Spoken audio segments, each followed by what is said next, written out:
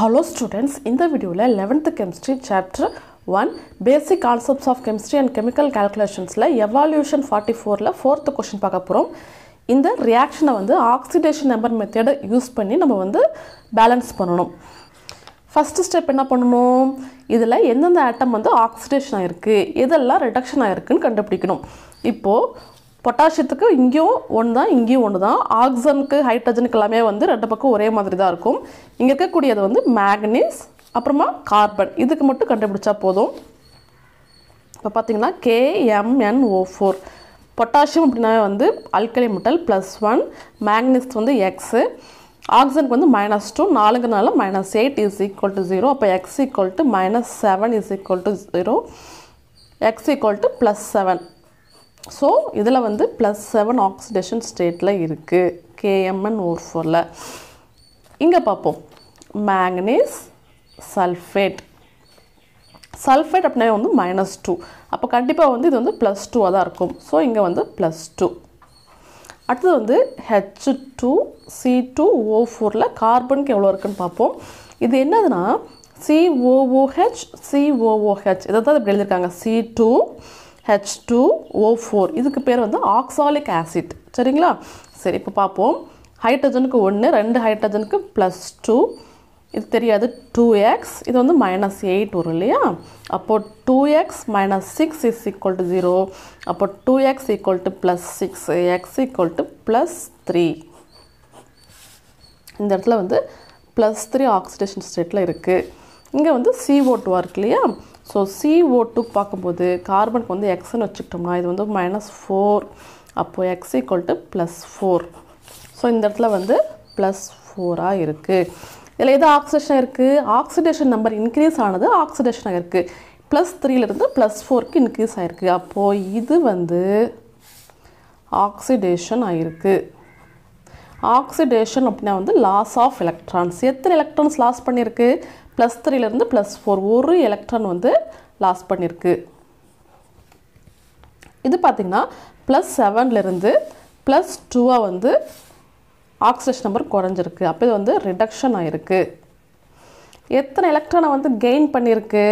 +7க்கும் +2க்கும் difference பார்க்கும்போது 5 electrons. So இதுதான் வந்து ஃபஸ்ட்டு ஸ்டெப்பு. அடுத்ததான் செகண்ட் ஸ்டெப்பு. செகண்ட் ஸ்டெப் என்ன பண்ணுவோம்? லாஸான எலக்ட்ரானும் கெயினான எலக்ட்ரானும் ஈக்குவலாக இருக்கணும். அதனால் அதோடைய சார்ஜஸை வந்து கிராஸ் மல்டிப்ளை பண்ணி எழுதுவோம். இங்கே எத்தனை வந்து லாஸ் ஆகிருக்கு, கெயின் பண்ணியிருக்கு? 5 எலக்ட்ரானை வந்து கெயின் பண்ணியிருக்கு. இங்கே கார்பன் எத்தனை எலக்ட்ரான் லாஸ் பண்ணியிருக்கு? ஒரு எலக்ட்ரானை வந்து லாஸ் பண்ணியிருக்கு. அதாவது ஒரு கார்பன் தான் ஒரு எலக்ட்ரானை லாஸ் பண்ணியிருக்கு. இங்கே 2 கார்பன் இருக்கு இல்லையா? ஸோ × 2, அப்போ 2 கார்பனும் சேர்ந்து 2 எலக்ட்ரானை வந்து லாஸ் பண்ணியிருக்கு.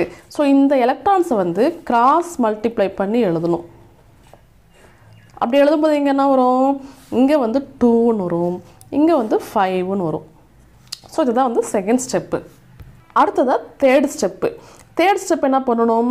அதாவது ஆக்சிடேஷன் ஆன ஆட்டமும் ரிடக்ஷன் ஆன ஆட்டத்தையும் வந்து பேலன்ஸ் பண்ணணும்.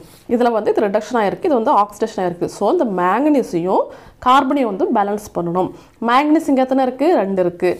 இங்கே பார்த்தீங்கன்னா 1 தான் இருக்குது. ஸோ இங்கே 2 போடுவோம். கார்பன் பார்த்தீங்கன்னா இங்கே எத்தனை இருக்குது? இங்கே 5, இங்கே 2. ஸோ 5 2s are 10 இருக்குது. இங்கே வந்து 1 தான் இருக்கு இல்லையா? ஸோ இங்கே வந்து 10ன்னு போடுவோம். ஸோ ஆக்சிடேஷன் ரிடக்ஷன் ஆன ஆட்டம்ஸை வந்து பேலன்ஸ் பண்ணிட்டோம். இதுதான் வந்து ஸ்டெப் 3. அடுத்ததாக ஸ்டெப் 4. ஸ்டெப் 3ல என்ன பண்ணோம்? ஆக்சிடேஷன் ஆன கார்பனையும் ரிடக்ஷன் ஆன மேக்னீஸையும் வந்து பேலன்ஸ் பண்ணிட்டோம். இது வந்து ஸ்டெப் 3லேயே பார்த்துட்டோம். இப்போது இந்த ஸ்டெப்பில் ஹைட்ரஜன் ஆக்சிஜனை தவிர மற்ற எல்லா ஆட்டத்தையும் பேலன்ஸ் பண்ணணும். மற்ற என்னென்ன ஆட்டம் இருக்குது? பொட்டாசியம் இருக்குது, அப்புறம் பார்த்திங்கன்னா ஆக்சிஜன், ஹைட்ரஜன், சல்ஃபர் இருக்குது. ஸோ பொட்டாசியத்தையும் சல்ஃபரையும் வந்து பேலன்ஸ் பண்ணுறது தான் வந்து இந்த ஸ்டெப்பு. இங்கே பொட்டாசியம் பார்த்திங்கன்னா எத்தனை இருக்குது? 2 இருக்குது, இங்கேயும் 2 இருக்குது. ஸோ பொட்டாசியம் பேலன்ஸ்டாக தான் இருக்குது. அடுத்தது சல்ஃபர். சல்ஃபர் பார்த்திங்கன்னா இங்கே 1 தான் இருக்குது. இங்கே பார்த்திங்கன்னா எத்தனை இருக்குது? இங்கே 2 சல்ஃபர் இருக்குது, இங்கே 1 சல்ஃபர். So 3 sulphur.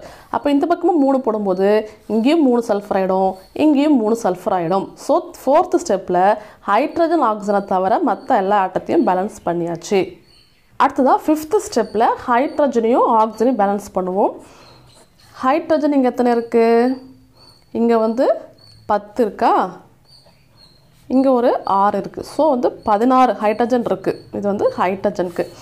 இந்த பக்கம் பார்த்திங்கன்னா ஹைட்ரஜன் வந்து 2 ஹைட்ரஜன் தான் இருக்குது. ஹைட்ரஜன் வந்து 2 தான் இருக்குது. அப்போ நம்ம இங்கே 8 போடும்போது 8 2s are 16. ஸோ ஹைட்ரஜன் வந்து பேலன்ஸ் ஆகிடுது.